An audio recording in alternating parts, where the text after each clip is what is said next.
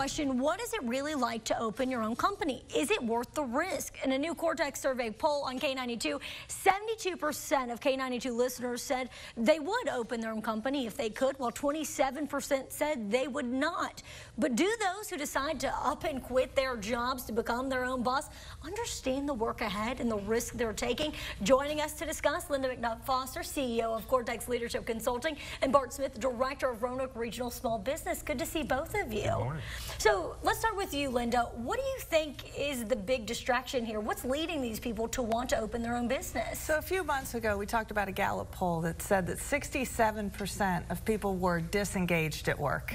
I think there's a real correlation. I actually see a lot of people running away from something instead of towards something, and I think that's a big difference in people that are really successful long-term in opening their own businesses. And Bart, let us ask you, what does it take to open up your own business? Some people are a little too optimistic, right? Yeah, well, it takes a lot of insanity. You know? I agree. But no, you know, they are extremely optimistic, and I agree 100% with Linda. The situation is more of running from something instead of to something. And the one thing I see people lacking, they try to start too big. You know, I tell people all the time, don't quit your day job. Don't quit your day job. Start small. Start on the side. Make it a side gig. See if you can really, you know, spend the time, the energy. And if you can't do it as a side gig, you're not going to be able to do it as a full-blown business. So give yourself a chance. Keep your paycheck fairy's wonderful. Love it every 2 weeks. It's awesome. But you know, start on the side and really see if there's a market out there. See if you really want to do this every single day for 12, 14, 15 hours a day, and make sure it's something you're truly passionate enough about. Because, yeah, people are absolutely optimistic. It's human nature. Now, is that the difference then from being successful and failing in a small business, either starting out small or, you know, just diving feet in first? The majority, once businesses start up, the majority of businesses don't fail because it was a bad idea or the person didn't know what they were doing. They fail because they didn't have enough money to reach profitability.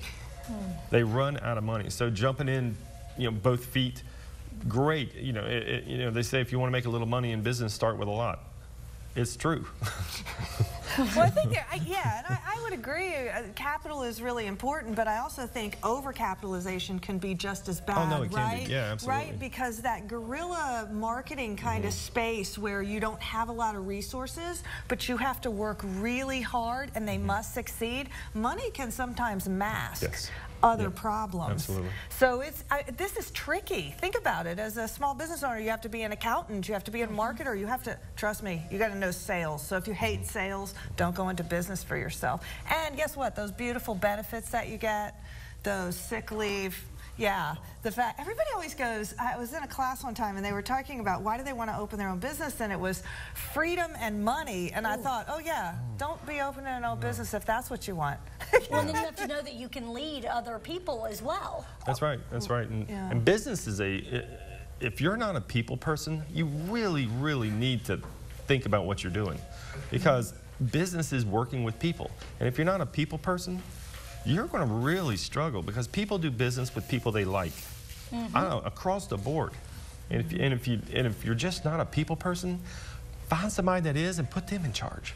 And so tell us very quickly, Linda, for those people who are questioning, what are the trade-offs here? What are some of the pros and what are some of the cons of starting your own small business? Yeah, it's great to get a paycheck every 2 weeks. That's what happens when you work for somebody else. You don't know whether they're getting one or not, but you're always getting one. You usually get some type of benefits, right? And so you may not have those huge spikes, but you're also not taking the risk. So I don't think people really weigh, you know, effectively enough how much risk you're actually taking when you start a small business, and whose money are you risking? Is it you? Is it your retirement? Those type of things. So be grateful if you get a paycheck this Friday. It's an important conversation. Thanks both of you for joining us. For more information on starting a new business, find this story on our website. That's virginiafirst.com.